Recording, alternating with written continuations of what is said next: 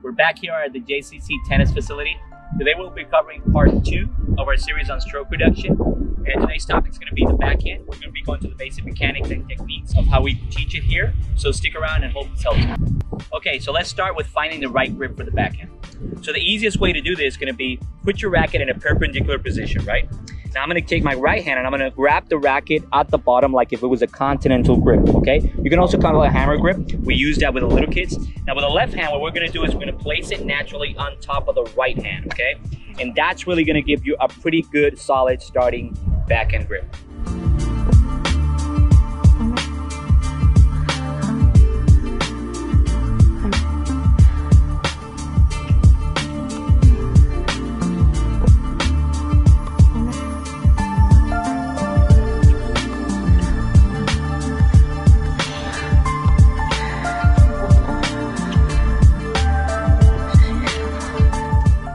So let's start with the progression of the backhand, okay? We're going to be going through some key aspects of developing the shot. Well, Paul here is going to be helping me demonstrate it, so let's run it down. Okay, Paul's going to start it. So notice that Paul's pivoting out with his left foot originally. He keeps his head over his right shoulder because you want to keep an eye on the ball. And also he takes that racket back nice and early because you don't want to be late on that preparation, okay? Now for step 2, he's actually going to step in with that right foot. He can stay that low balance in a kind of a wide base, get that racket ready in position so he's ready for that strike, and he's going to keep his head over his shoulder so he keeps his eye on the ball, okay? Now for the final step, step 3, he's going to actually transfer his weight from his left to his right. He's going to make a racket extension, and that's what you should be doing for a basic backhand. The backhand's a left-hand dominant shot. That is if you're a right-handed player. If you're a left-handed player, it'll be your opposite hand. In this case, your right. Okay, so we're going to be going through some exercises and progressions to help you get there. Our first exercise is going to be called the non-dominant forehand. So Paul here is going to help us demonstrate the lefty forehand. Notice that he has his backhand grip right now. He's going to take his right hand off to get into the lefty forehand grip we want to use. Okay, so basically it's like doing a forehand, the step 1, 2, 3. Okay, so he's going to take his racket back. He's going to hit the ball in front and extend. Similar to as if you were doing a forehand with your dominant hand. Exactly the same. Racket back, hit, and finish. Okay, back, lift, and finish. Here we go. One more time, Paul, please. And we want to emphasize on the dominance of your opposite hand. Okay, so for exercise number 2, Paul's going to start with his two-handed stroke on the backhand, and he's going to finish with the lefty forehand, okay? So here we go right now. He starts with 2 hands, and he's going to finish with that left hand. Okay, 2 hands, left hand follow through. 2 hands, left hand follow through. And notice that we want to keep the importance on your left hand, okay? That's the importance here. Your dominant part is going to be with your lefty while you do this swing. Okay, one more, Paul, please. So for exercise number 3, Paul's going to be doing a 2-handed backhand, but now the follow-through is going to be with both hands. However, the right hand is going to be lightly touching the racket, okay? So he's going to do a full follow-through, full backswing, everything, but the right hand's going to be barely touching the racket. So what we normally do here is notice that Paul has his right hand open because he doesn't want to put any kind of grip on it. It's just lightly under, and he's going to keep his dominance with the lefty, okay?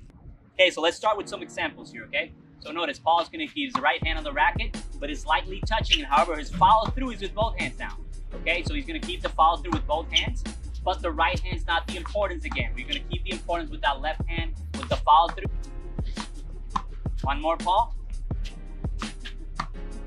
Good. Okay, so for exercise number 4, Paul's going to start with his 2 hands on the racket, follow through with both hands. However, he's going to finish with his right hand saying hi. We call it the palm up. That way we enforce that you keep your dominance on that left hand on your non-dominant hand, okay? So let's get to some examples now.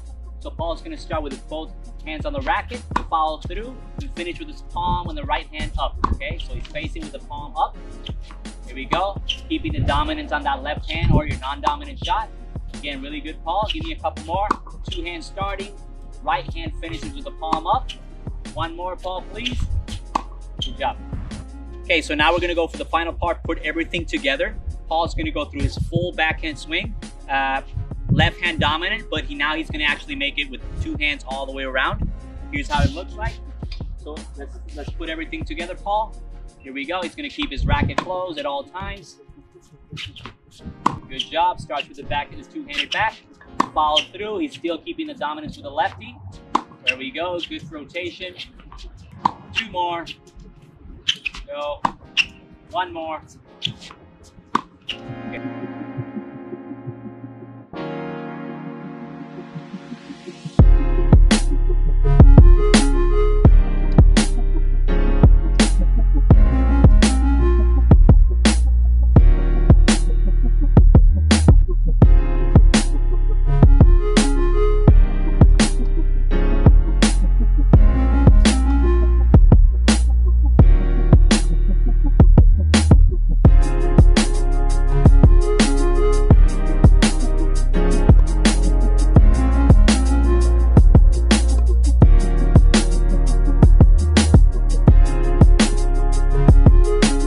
Let's switch it now to the one-handed backhand.